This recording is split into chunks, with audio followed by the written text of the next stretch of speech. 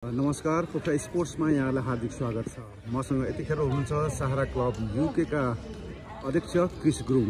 उहाँ हालै मात्र सहारा युके को अध्यक्षमा निर्वाचित हुनुभएको हो र 23औं संस्करणको पोखरा आरआर गोल्ड कप पोखरामा चलिरहँदा यति बेला उहाँ पोखरामा आफ्नो कर्मथलो पोखरामा हुनुहुन्छ। यहाँलाई हार्दिक स्वागत छ। धन्यवाद। यहाँलाई हार्दिक बधाई पनि। Thank you so much again.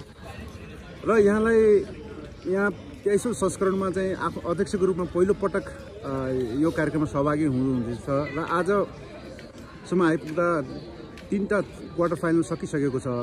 यो सबै गेम हेरिराख्दा तपाईँलाई कस्तो लागिरहेको छ?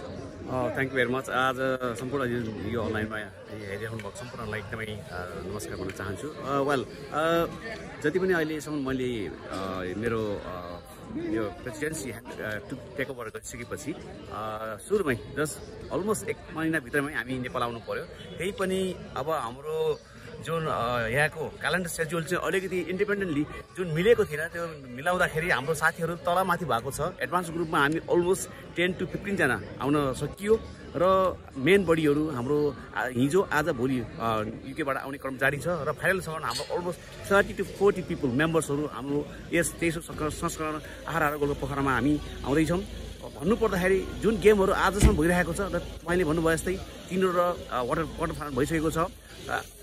यो एटमोस्फियर आजको दिन यो हेर्दाखेरि तपाईँले देख्नुहुन्छ यहाँ वरिपरि यो मोटरसाइकल पार्किङहरू गर्दाखेरि नै तपाईँलाई महसुस हुन्छ कि आज more interesting and more attractive and more atmosphere छ र मान्छेलाई एकदम अब क्वार्टर फाइनल आयो, सेमी फाइनल को जाला, फाइनल को जाला भन्ने मान्छेले धेरै कौतूहलता र उत्सुकता र एकदमै सबैलाई चाहिँ बल्ल मात्रै मलाई लागेको छ। आज चाहिँ पोखरामा अलिकति स्पोर्ट्स सिटी मान्छेलाई सबैलाई राडा गोल्ड कप सुरु भइरहेको छ भन्ने मलाई अनुभव भइरहेको छ। जस्तो कि तपाईँले भन्नुभयो म अध्यक्ष निर्वाचित हुने बित्तिकै छोटो समयमा चाहिँ पोखरा आउनु पर्यो र तपाईँ पहिला अन्य पदमा बसिरहँदा यहाँ पोखरा आउँदा र आफू अध्यक्ष पदमा बसेर यहाँ पोखरामा आइरहँदा त्यसको चाहिँ फरक अनुभूति के छ तपाईँलाई? Very good question. किन भन्दाखेरि फेरि सदा म पहिला सचिव, महासचिव, उपाध्यक्ष र अहिले अध्यक्ष भइराख्दाखेरि म एकदमै ग्रास रुटबाट आएको। जब सारा युके इस्टाब्लिस नहुँदै सारा युके इस्टाब्लिस 2008 मा भएको, सरी 2007 मा भएको हो। तर तपाईँको यो इस्टाब्लिस नहुँदैदेखि नै म 2-3 वर्ष त्योभन्दा अगाडि नै हामी चाहिँ सारा युकेको लागि परेको मान्छे हो। त्यसले गर्दा एकदमै मलाई धेरै नै यो सम्बन्धी चाहिँ धेरै नभने पनि धेरै थोरै मलाई चाहिँ दाइहरूको गाइडेन्स र पहिलाको पूर्व प्रेसिडेन्टहरूको गाइडलाइन त्यो सम्बन्धी आउँदाखेरि म यहाँसम्म आउँदा त्यति गाह्रो चाहिँ मलाई भएको छ। तर अहिले के भयो त भन्दाखेरि हाम्रो जुन गरे मलाई यो बेलामा मलाई सहयोग गर्नुपर्ने भाइस प्रेसिडेन्ट उपाध्यक्षज्यू र जनरल सेक्रेटरी महासचिवज्यू उहाँहरूको आफ्नै घराइसी विविध कारणले गर्दा आउन सक्नु भएन। So everything I have to handle my self. So अलिकति मलाई चाहिँ अलि धेरै कामहरू चाहिँ अलिकति मेरो टाउकोमा छ र पनि इज गोइङ वेल। हामीसँग सचिव आउनुभएको छ मन्जु गुरुङ राई दिदी, उहाँले महासचिवको काम सम्हालिराख्नु भएको छ र अन्य अरू हाम्रो सदस्यहरू पनि आउनुभएको छ। उहाँले पनि मलाई सकेको जानेको उहाँबाट सहयोग र भन्नुपर्दाखेरि विशेष त यहीँ हाम्रो सहारा क्लब पोखराका पूर्व प्रेसिडेन्टहरू एकदमै मसँग क्लोज छ। उहाँले पनि मलाई धेरै सहयोग गरिराख्नु भएको छ। जस्तो कि पोखरा आहार गोल्ड कप फुटबल प्रतियोगिता पोखरामा आउने बित्तिकै एउटा उत्साह चाहिँ पोखरेलीहरूमा हुन्छ। युकेमा रहने नेपालीहरूका बीच सहारा युकेका साथीहरूकै बीच भनौँ त्यो खालको उत्साह चाहिँ कस्तो हुन्छ? Absolutely very good question. किन भन्दाखेरि ओन्ली वान इन वर्ल्ड भन्न चाहन्छु। विदेशमा रहेर पनि एउटा क्लब चलाएर बस्ने सायद सहारा युके होला र छन् अरू पनि, अरूहरू भर्खर आउँदैछन्। हामीले गर्ने बेलामा कोही पनि थिएनौँ।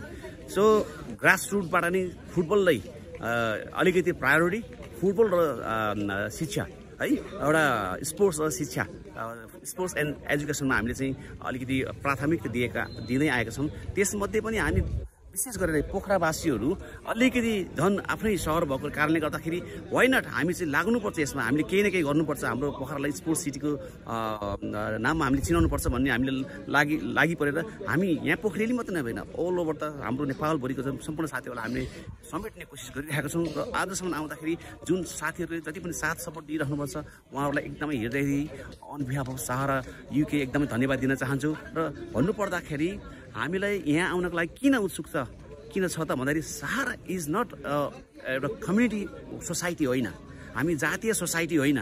यो चाहिँ एकदम बहुजातीय, सबै जात जाति र यो चाहिँ एकदमै सबै मिसेर सबैले हाईमा हैसे गरेर बनेको संस्था हो एकदम युनिक छ all over the world is very recognise organisation so I am very proud of it जस्तो कि सहारा क्लब पोखराको अर्को उद्देश्य भनेको सहारा एकाडेमी मार्फत चाहिँ एउटा खेलाडी उत्पादन र विपन्न वर्गका बालकहरूलाई फुटबल सिकाउने पनि एउटा माध्यम बनेको छ र त्यसमा चाहिँ सहारा युकेको ठुलो लगानी छ तपाईँहरूको पसिना त्यसमा छ त्यसलाई चाहिँ तपाईँले अहिले के भन्न चाहनुहुन्छ absolutely right very good question किन भन्दाखेरि तपाईँहरू बाहिरबाट पनि महसुस गर्न सकिन्छ हाम्रो सहारा एकाडेमीमा हाम्रोमा विपन्न वर्गका असहाय बालबालिकाहरू त्यहाँ चाहिँ आश्रय लिएर उहाँहरूलाई शिक्षा दिन्छ खेल शिक्षामा अप टु द 12 पाससम्मको हाम्रो चाहिँ त्यहाँ सुचारू रूपले गरिरहेको छ तपाईले सजिलै महसुस गर्न सक्नुहुन्छ तपाईँ एउटा पत्रकार पनि हो र सहाराको एउटा मेम्बर पनि हुनुहुन्छ सहारा क्लब पोखराको मेम्बर पनि हुन्छ त्यसले गर्दाखेरि तपाईँलाई धेरै कुराहरू थाहा छ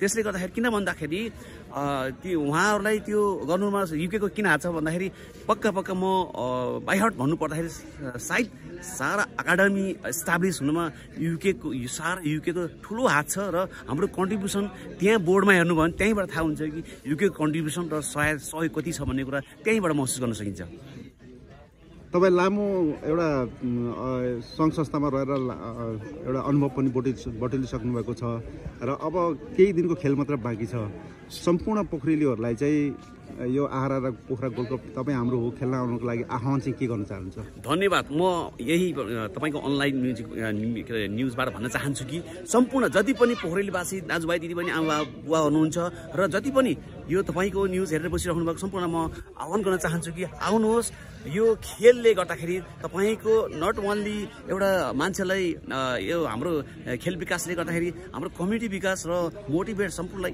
इन्सपायर त्यस्तै किसिमले हाम्रो यङ्स्टरहरूलाई एकदम हौसला मात्रै होइन कि यसले धेरै कुरामा एउटा मान्छेलाई यसले धेरै क्षेत्रमा यसले चाहिँ एउटा मान्छेलाई चाहिँ इन्सपायर गर्दछ यसले एकदमै मान्छेलाई राम्रो मेसेज पुर्याउँदछ त्यसले गर्दा आउनुहोस् सम्पूर्ण यो 23औं संस्करणको यो आहारा गोल्ड कप हामी सम्पूर्ण मिलेर सफल पारौँ भन्न चाहन्छु फेरि पनि यहाँहरू सम्पूर्णलाई आउने आग्रह गर्दै म यहीँ मेरो छोटो शब्द राख्न चाहन्छु धन्यवाद कृषि तपाईँ हामीसँग जोडिनु भयो र यहाँको सफल कार्यकालको शुभकामना पनि व्यक्त गर्न चाहन्छु धन्यवाद नमस्कार thank you so much Keshavji